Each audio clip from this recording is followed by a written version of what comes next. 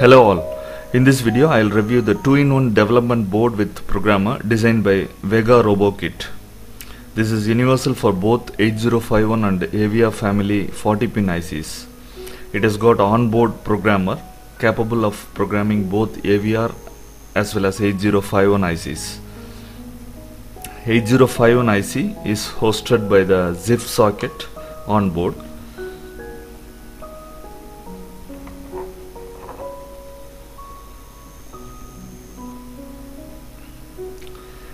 Another 40-pin ZIF socket with conversion PCB is supplied to host Avr ICs. For using Avr IC, this extra socket has to be placed on the ZIF socket.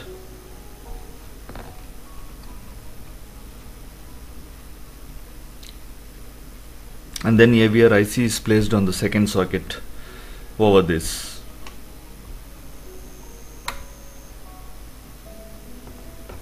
The development board has got onboard 5V regulator. 12V 1A adapter can be used to power up the board. This board can also be used by the USB socket itself. The selection between USB and the adapter is provided by the switch here. There is the small switch. You can select this for USB power or adapter power. There is an ISP selection switch which can be used for selecting the board in programming mode or development mode. While programming, you have to put this switch in ISP on position. During development and checking up, you can put this switch in off position. There is also separate reset keys for 8051 as well as Avr. The chip selection is done by the jumper here. This is the small jumper. You have to select it for 8051 or Avr before providing power supply.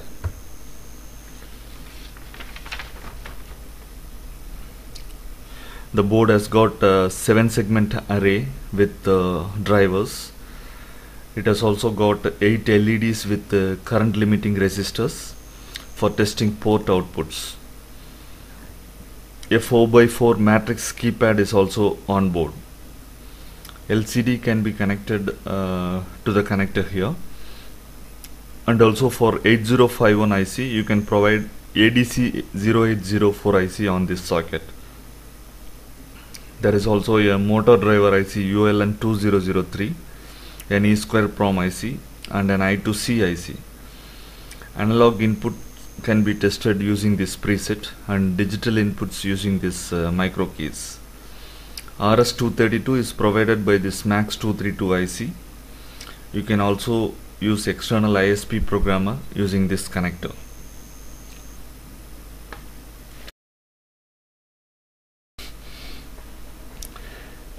First, let us see how to program 89S51 IC and then how to test this. Place the 89S51 IC onto the ZIF socket. Pin 1 should match the handle.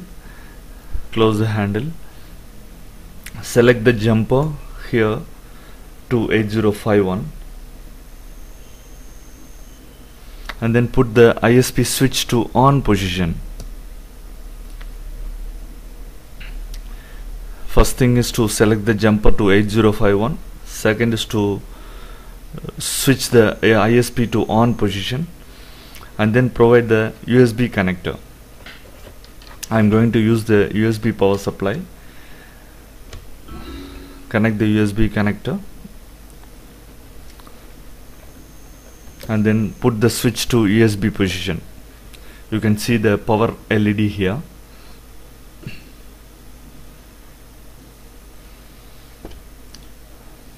Now open up the device manager.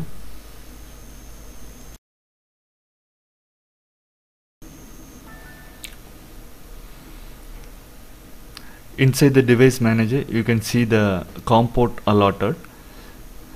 Here it is prolific USB to serial COM port allotted is COM42.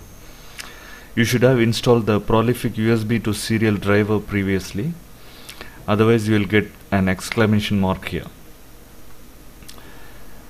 We use WLAR software for testing, for fusing the hex file.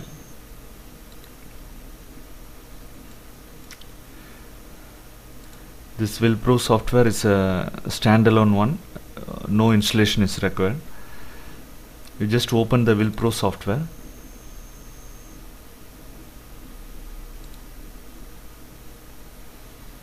And try to connect this. Fail to connect programmer and it enters demo mode.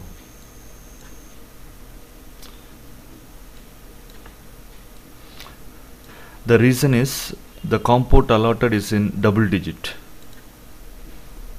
The WLAR software requires that the COM port allotted should be in single digit, that is from 1 to 9. Here the port allotted is double digit. To change this, right click on this port allotted and then select properties. Now click on port settings and then click advanced. From the drop down you select the port number as a single digit.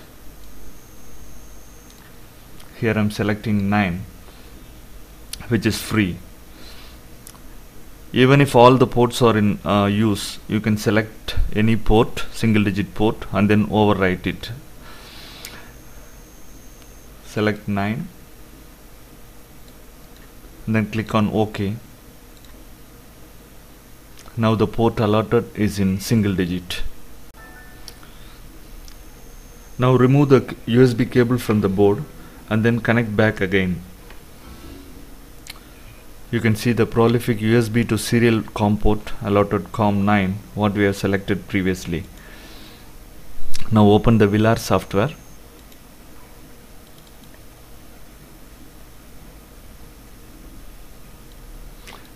The WLAR has entered the online mode, as you can see at the bottom. Now click on device and then select the device as AT89S51 ISP. Remember to select the ISP version and not the plain version. If you select the plain version, you will get device ID error. Select AT89S51 at ISP. Click on OK. You can see the device model has been selected. Now click on load button at the top and then browse to the location where you have stored the hex file. This hex file has been created using Kale software. It is a code for blinking LED at P101 1.0. Click on open and select the Intel hex file type. Click OK. Now the file has been loaded successfully. You can click on program. This is the program button you can see at the left pane. Click on that. Programming is being done. You can see program is successful now. You can also use this auto facility. If you click on auto, then this all the functions will be done one by one. Blank check, erase, program, verify, and then protect.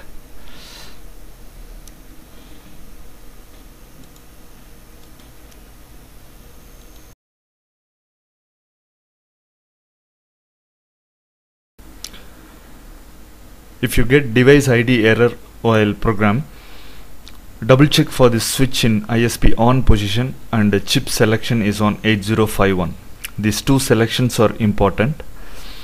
Now we shall check whether the program code is working. Change this switch to ISP off position and connect a wire to P1.0 to one of these LEDs.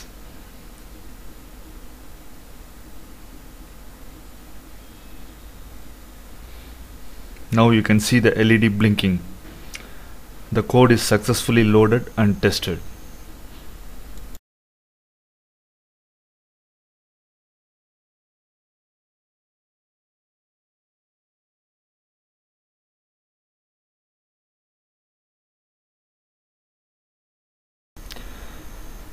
Now we will see how to program and test an Avr IC ATmega16L. First, change this jumper to AVR position put the ISP switch to on position. Now use this converter ZIF socket. Place the converter on the existing board socket, and then place the 80MHz-16L IC on the new socket. Lock the handle and ensure that pin 1 is near the handle. Now the setup is ready. Open the WLAR software. Ensure that WLAR software is in online mode. Click on device and then select 80MHz-16L at ISP. Select the ISP version and then click on OK. Now the device model has been selected. Now click on this load button and then browse to the location where you have stored the hex file. This is the hex file for blinking LEDs on port B. Click on open. Select the Intel hex format and then click OK. Now the file has been loaded successfully. You can click on this program button on the left pane to start the programming. Now the programming the flash is successful now. You can also do this operation from this operate button and then program. Now we will test the loaded program. Change the ISP switch to off position.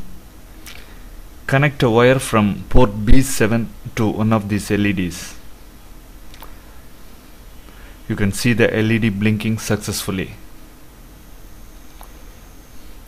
So the same development board has been used for 8051 as well as AVR ICs. 40-pin ICs as well as 20-pin ICs can be programmed using this development board.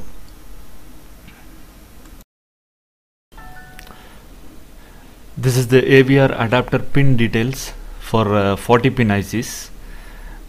Port B is to the left hand side top and port D to the bottom. To the right hand side you have the port A and port C. The same board can also be used to test 20-pin ICs. This is the AT-Tiny2313 20-pin IC pin configurations. According to this port pins, you can do the programming. Thank you for watching.